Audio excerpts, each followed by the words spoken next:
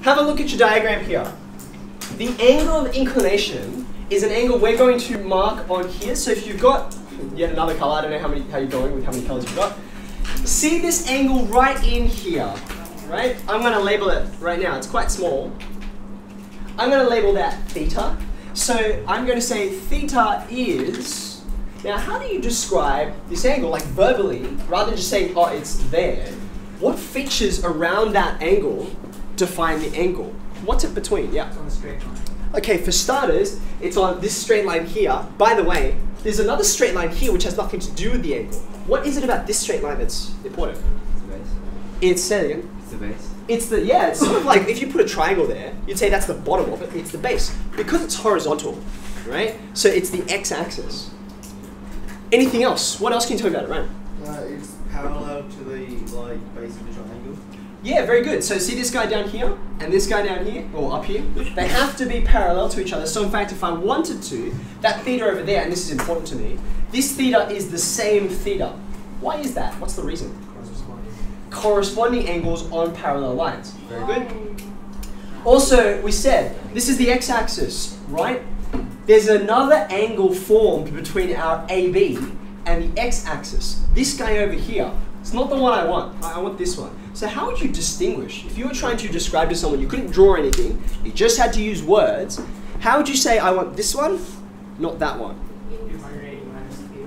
Say that again. 180 minus theta. Okay, if you wanted to calculate this one, it would be the supplement. That's the word we use, 180 degrees minus this angle. But what I'm trying to do is describe to someone, hey, can you mark this theta and not this one? What words would you use? Like the interior angle of the triangle. Okay, so you can say, look, I want the angle on the inside of the triangle, in here, not on the outside. Now there's a tiny bit of a problem with that, even though this works here. I could turn this line, rather than going up, I could make it go down, right? And then actually the angle I want is outside the triangle, not inside. So I'm going to provide to you, in here, and I'd love you all to write this with me, a little verbal definition for this. Okay? Theta is the angle between, yeah, sorry, it's a theta, the dash is up the top. Between interval AB or PQ or MN or whatever it is that you're comparing together, and now the part that you're looking at, right? You guys said x-axis before, that was very helpful. But it's not just any part of the x-axis. It's this right-hand part, okay? Because I can say, like, this is the positive side and this is the negative side, I say AB and the positive x-axis. That tells me, go this way, don't go that way, and that's what will give you theta. Okay, so far so good. Now, I want to know what the size of that angle is.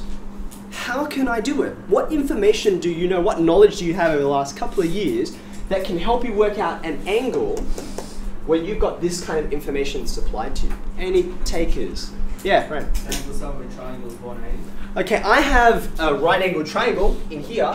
I know that this is 90, so that's 90 as well. If I knew this angle in the really, really small one in the corner, then I could say this plus this is 180, so I can work it out. The teeny problem is I don't know what the top angle is yet anyway. I don't know it. So I'm going to put that to one side. Is there any other information I can use that will help me work out either of those, like the top one or theta? Any suggestions? I'll give you a clue. We drew a big triangle. Okay, so trigonometry is like literally the name trigonometry means measuring triangles. Okay, so trigonometry can help you. We haven't looked at it for a while. Can you dig down into your memories? How am I going to work this out, Ellen? Sine, cos, and tan. Okay, sine, cos, and tan are all ratios of lengths between sides. Now just have a look. Let's look at the theta, this one in the big triangle here. Okay, if you're standing over here, which two sides have you got? Because you don't actually have all three. You've only got two of them.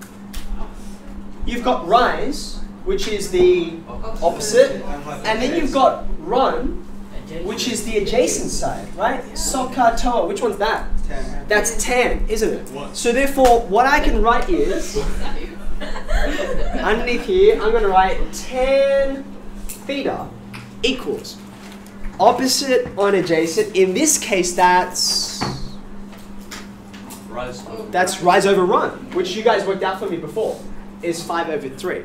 Okay? So tan theta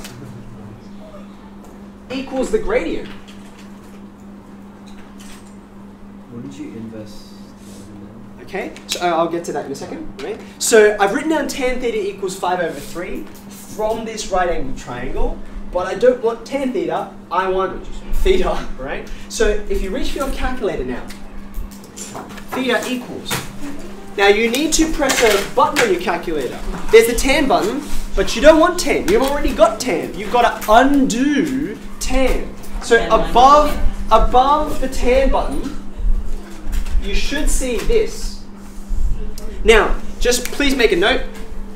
Even though that's exactly what it looks like, do not ever read it out like I'm about to read it out as tan to the power of -1. It's not the greatest notation. US people, they call this arc tan to avoid the confusion.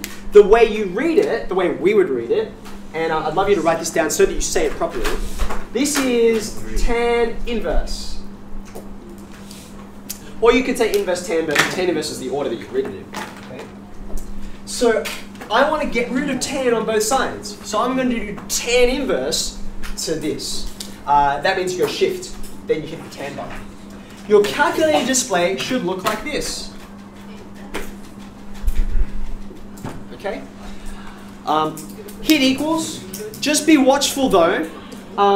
Has someone got an answer for me? Marie? 59.03624. That's cool. We'll go with that. Okay. Now, quick show of hands. I hope this is not too many of you. Does anyone have this on the calculator display, hit equals, and get a different number? Anyone? Like a number around 1. Okay, alright, that's good. The only reason why I'm just hesitating is because, especially if you have an older sibling or a senior student who stole your calculator, if you look really, really hard at the top of the display, can you see there's a bunch of like bits above there, one of which says this, I think. Do you see that? Like a tiny little square that says D in it. The D stands for degrees. Degrees are, of course, the way that we measure angles. We've been doing it for years. It's not the only way though, and next year you'll find out about another kind of measurement. And if you've lent your calculator to someone, sometimes they'll change the mode because they were supposed to use a different mode. In particular, this one. Okay, you'll learn about that next year. But if you get a different number at the end, that's how you know something's gone wrong. 59 degrees. Does it look like 59 degrees? Yeah. Have a look at your diagram. I think that's pretty good. Okay. You got syntax error? Yeah. Okay. Now, this idea of angle of inclination. Tan theta is the gradient. Okay. So underneath this, like this is just an example, right? E.g. Can you put in a really nice big box to find the angle of inclination? All you have to say is tan theta equals the gradient. Right? If you know the gradient of the line, you can find the angle.